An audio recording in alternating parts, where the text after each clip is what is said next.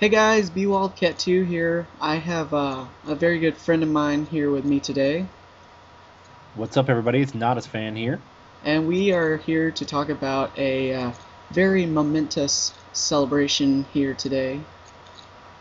That's right. We had MLB history going down in New York. The Mets get their very first no-hitter thrown by Johan Santana, the first in 51 years as a franchise.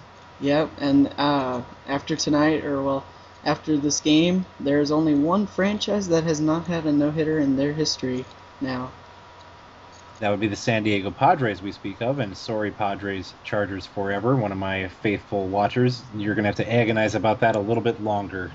Well, but like you say, I mean, a no-hitter is a very wonderful thing, and it's always cherished. So, especially if it is your team's first in their franchise history.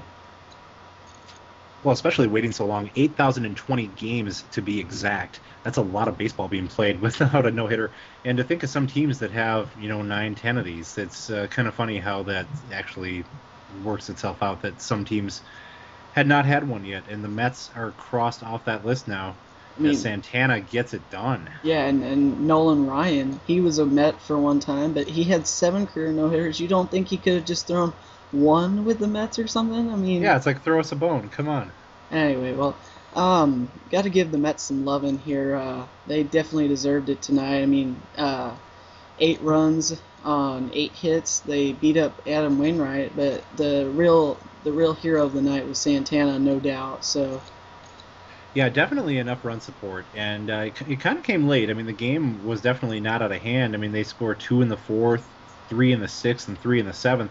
As a matter of fact, by the time they were scoring runs in the seventh, it was almost like, just hurry up and get off the field so Santana can do his thing. yeah, exactly. Like, are you trying to jinx the man? I mean, he's throwing a no hitter now. Are you intentionally doing this or? Yeah, it's almost like the coach calling the timeout to ice his own kicker. It's like, what are you doing? So, but at least they wanted to make sure they had the run support, and they did just that. Yeah, they had enough run support. The question was, would the defense be able to keep making the plays? And definitely they got some help from the umpires. I believe it was the top of the sixth inning. There was a questionable call down the left field line.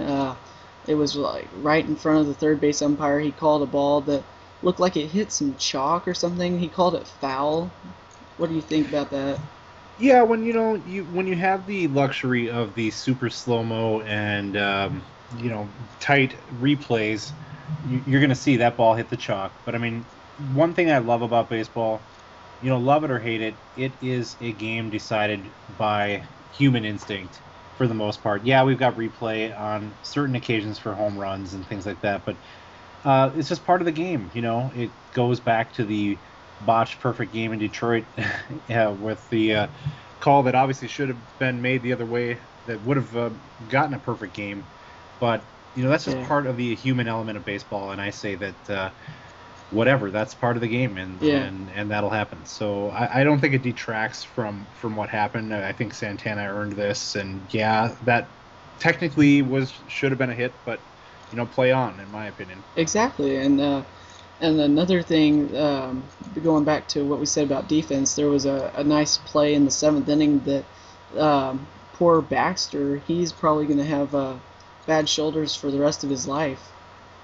Well, it looked brutal.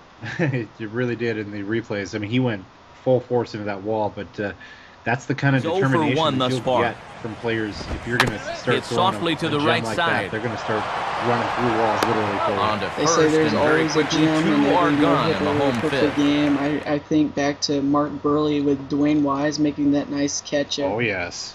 I mean, it brings back so many memories of so many great plays to keep the dream alive almost. So you love to see great defense in games like these.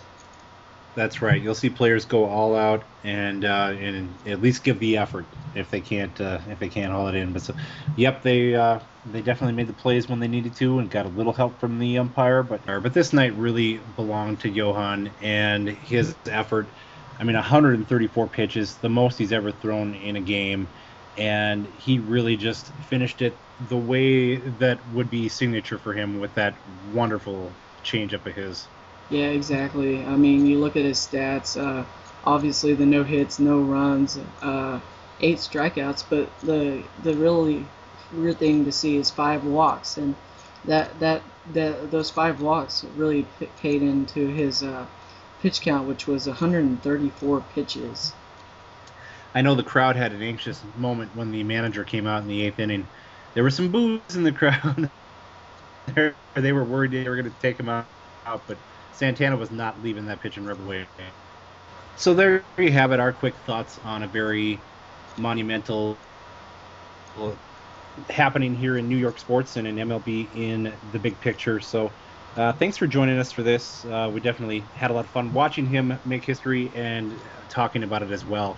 Exactly, and may the Mets, now that they've got one under their belt, maybe they'll have a lot more. I know that they've come close before, and maybe this one will help spawn some more being thrown. Of course, I think what they would really want to focus on is getting themselves into the playoffs this year. They'd take that over another no hitter, I would imagine. So there you go. That's our wrap up of Johan Santana's no hitter, the first in Mets history. Thanks for joining me, Nadas fan, and my friend B Wildcat 2. Thank you guys for watching.